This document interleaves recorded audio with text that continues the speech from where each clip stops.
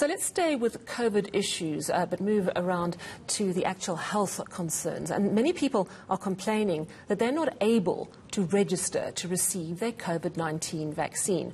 Reports of glitches in the Electronic Vaccination Data System have been the main cause. Heidi Giokos is following this one, and she joins us now. Hello, Heidi. So healthcare workers apparently are not able to register on the EVDS. I mean, there are at least 500,000 of them, surely, who still need their jabs. Why can't they register?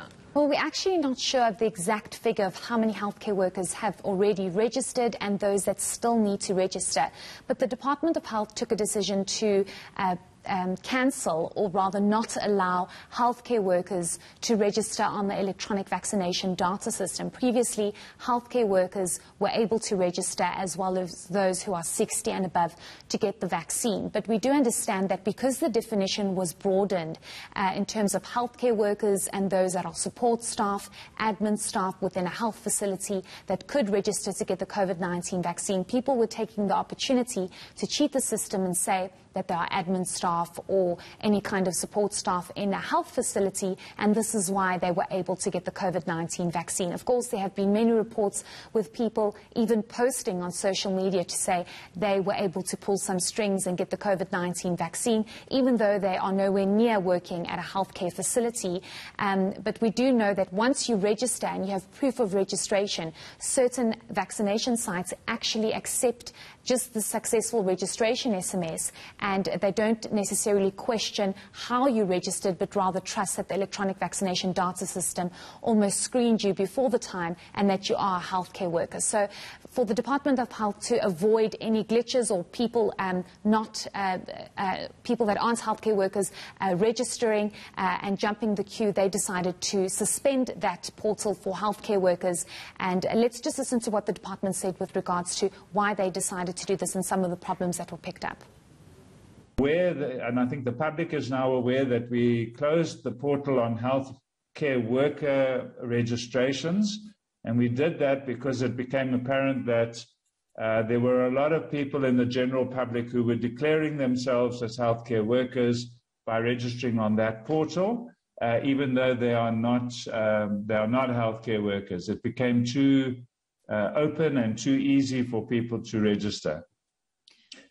For healthcare professionals who have not yet registered, first of all, we're a bit disappointed you haven't already registered, because health professionals should be leading the charge.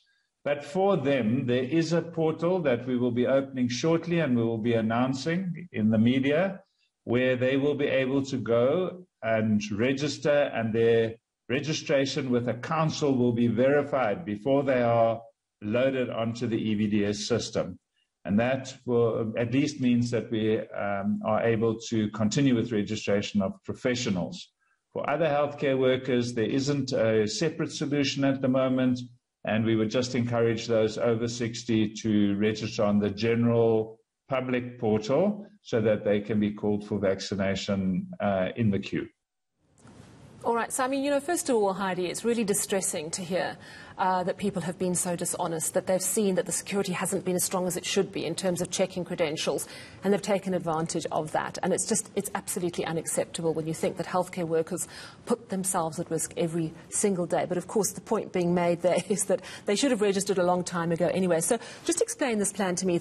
There'll be a separate portal for healthcare workers which will be open soon.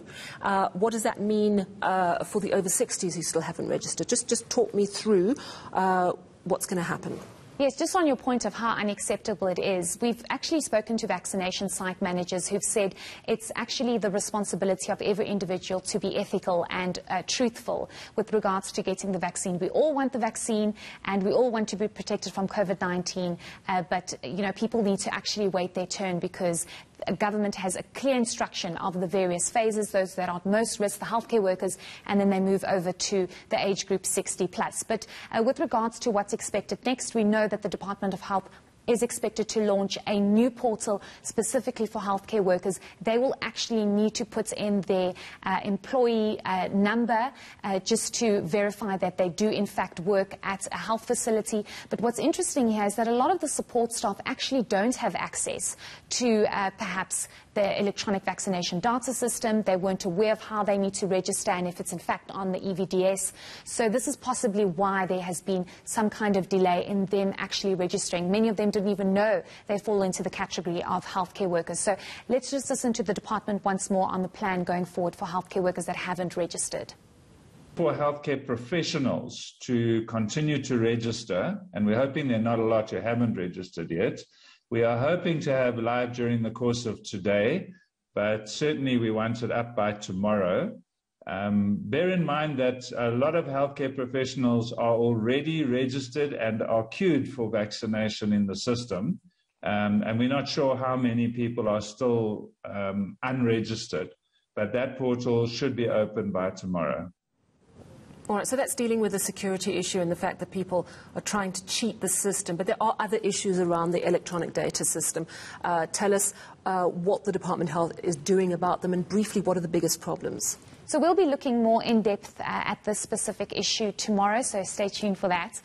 But we do understand from the Department of Health that the issue is around why SMSs have not been sent out, because many people registered on the very first day when the Electronic Vaccination Data System went live.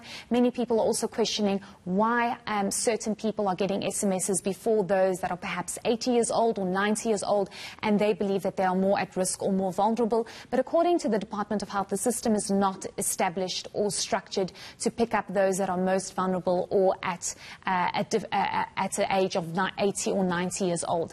The system picks up who has registered first, and if you were first to register and you're 60 years old, but somebody else registered 2 days later or even 2 minutes later and you're 90 years old, the system will pick up the first person that registered. So there has been a lot of concern about that, and the Department of Health is saying that's the way the system is structured, and the system is actually working perfectly fine.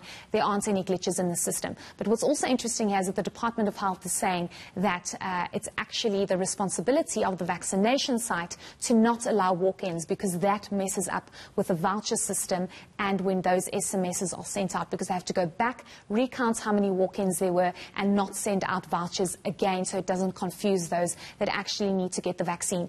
But Sally, what's confusing here is that the Gauteng provincial government said that in actual fact they accept walk-ins and they cannot turn anybody away. So there's definitely miscommunication between the EVDS and those on the ground at the vaccination site. So we'll be looking more into that as of tomorrow. Yeah, that's an interesting one, because when I spoke to Anbin Pillay, the Deputy DG of Health, yesterday, he didn't say a flat-out no to walk-ins, and he explained that it was a tricky one to sort out. All these issues hopefully will get sorted out soon, and then we're going to really see a ramping up of vaccinations as more COVID-19 vaccination doses arrive in the country. Thank you so much for that update, Heidi Giokos.